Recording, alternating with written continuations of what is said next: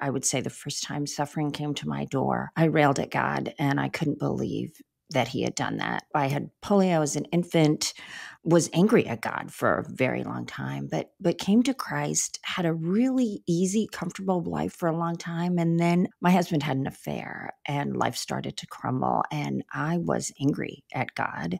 I was angry after our son Paul died. And yet each time God met me, and it was 1,000 sleepless nights that started to show me that God was better than the thing he was taking away.